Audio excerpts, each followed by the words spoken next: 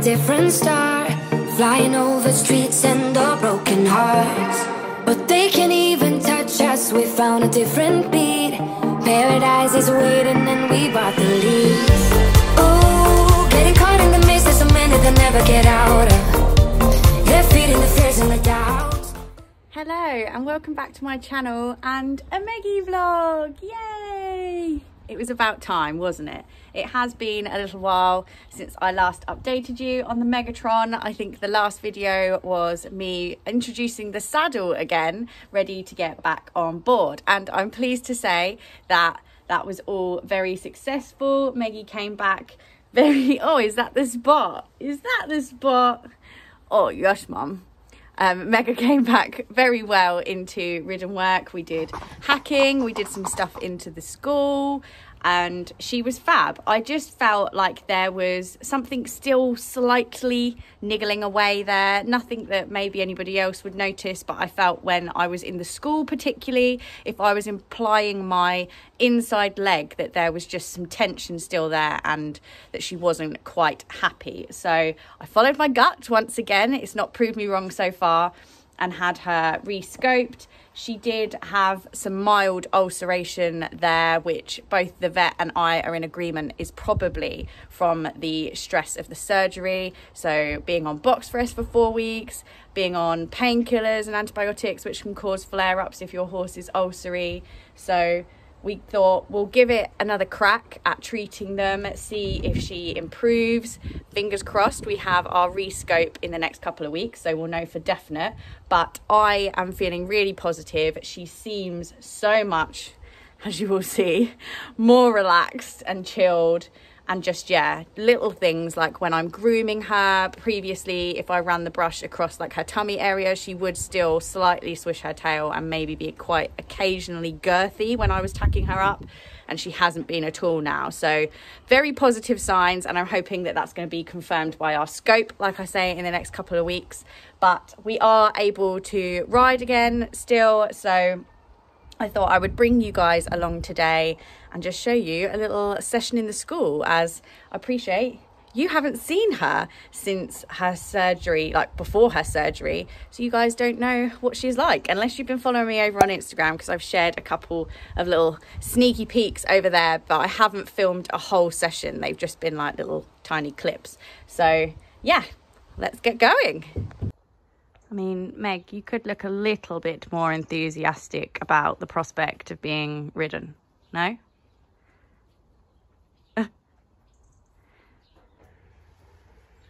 Oh, look at that lip.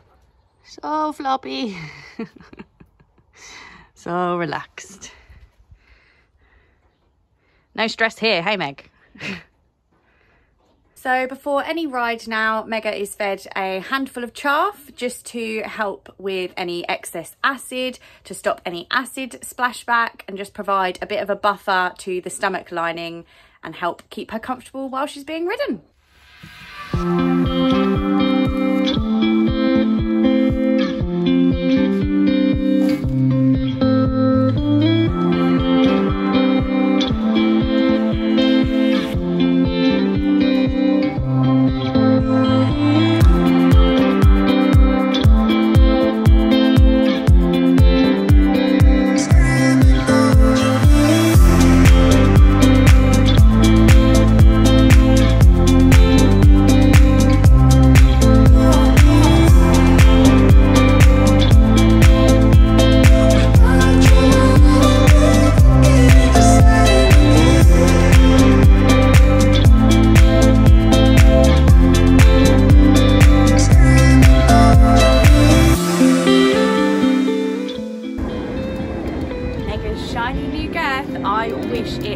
Some sort of feeling sensor, because this is the softest sheepskin I have ever felt. This horse is well and truly spoiled, but that's not the best thing about this girth. So I don't know if I'm gonna be able to show this very well filming one-handed, but these buckles are spring-loaded, so when you do your girth up, it just pops in the hole and does it itself up. And Meggie doesn't mind at all.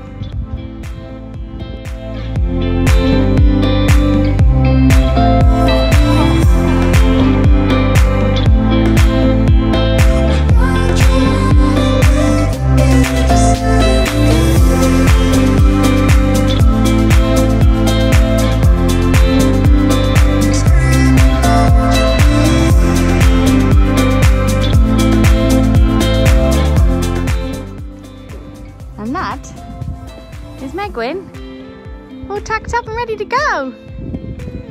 And as you will see, the sun has blessed us with its appearance, ready for our ride. Let's go.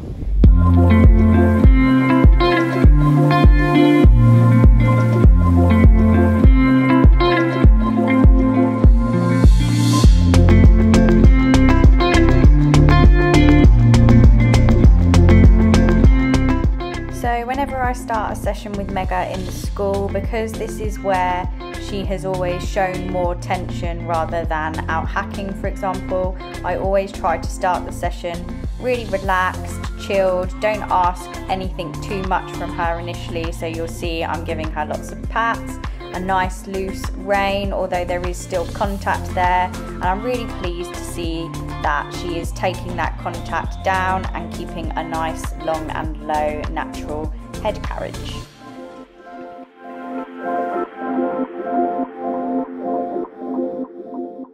What I am loving seeing here as well is her little ears are pricked, she looks super chilled and relaxed, and she's really striding out in that walk.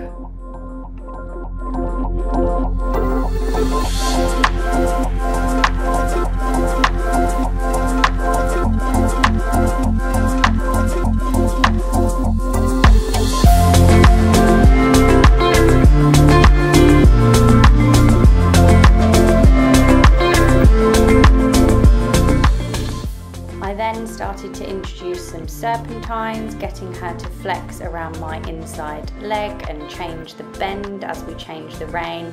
But I'm really happy with her self-carriage here and how she was happy and willing to flex around my inside leg, which was a much improvement from last time we tried this.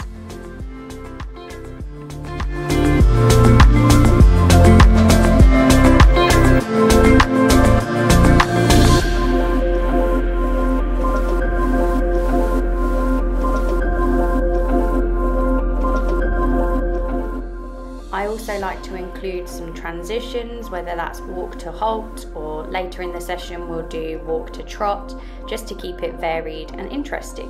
What a lovely square halt.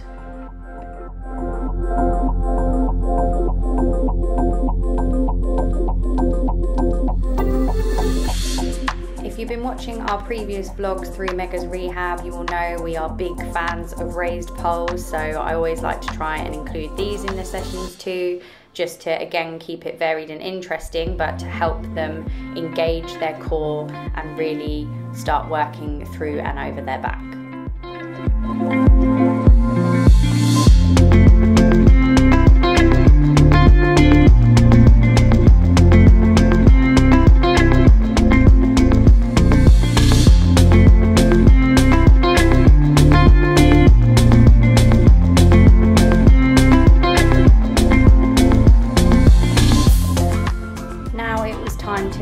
More of a contact with Mega, which you've seen it took her a few steps to settle into, but nothing drastic. I'm really pleased with how she's looking here and how she's working. She was taking my hand forward and the contact forward, and she looks a really nice picture. I'm really pleased.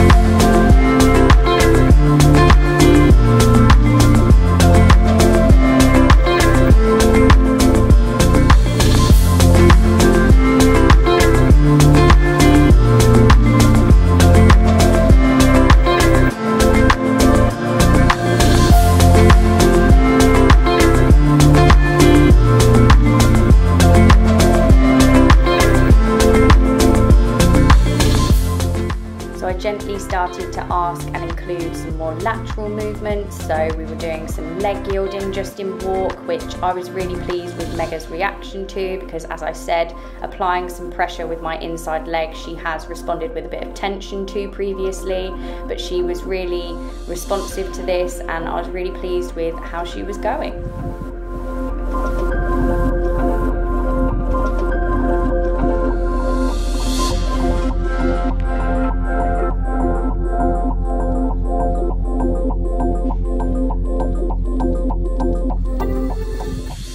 Really important to remember that Mega is in rehab, so in between all of these different elements where I'm asking for a little more from her, she has a little walk break on a much longer rein and is able to just walk around freely where I'm not asking too much from her, and then I will pick up the contact again and ask for something else.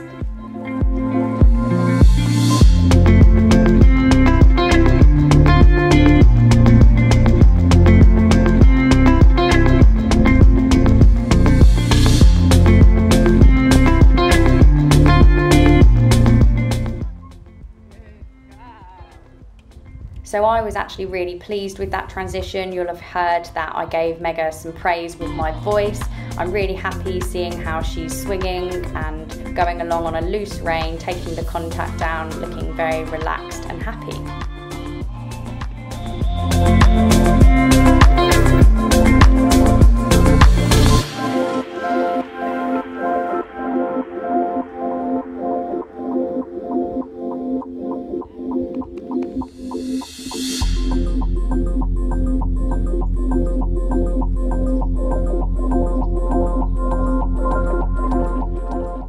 So now it is time to do the same on the other rein, and I'm sure you'll agree that this transition is even smoother, and I believe that is because Mega is still anticipating there to be pain when I ask for a transition. So throughout each session, each time I ask for a transition and she realises there isn't pain, she just improves, and I hope that that will continue.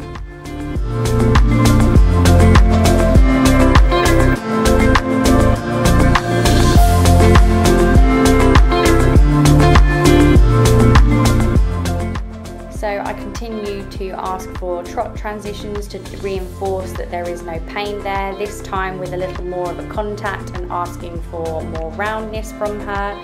And as you can see, she is looking fabulous. I am so pleased with how she looks here. Almost dressage ready.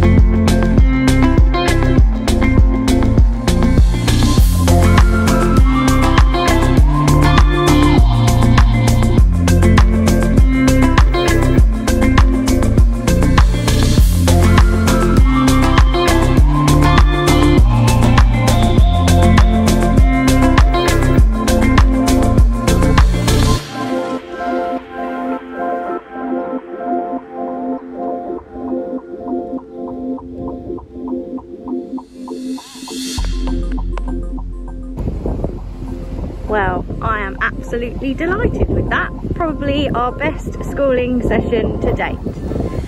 Yay, clever Meggie! Oh, I can't tell you how pleased I am with her and that session. It just goes to show that, you know, what might seem as like a little minor thing can have a huge impact on your horse's performance. So today, like going in circles, serpentines, anything like that was just not a problem. There was no tension there. There's, don't get me wrong, still going to be a bit of pain memory, understandably, to work through.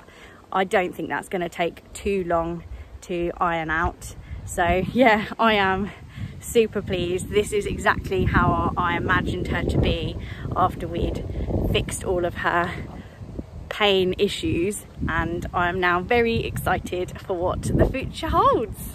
Time to get this sweaty Betty all washed. Obviously I worked up a bit of a sweat too. I'm not sure what footage has been captured because I think my Pivo died halfway through the session, but hopefully you will see a little bit of everything and enjoy a little mega update as to where we are up to. I will keep you posted on how her scope results go and what adventures we've got planned coming up ahead. But make sure you like, comment and subscribe, and I shall see you for another video very, very soon. Mega's worn out now. Say bye bye, Maggie.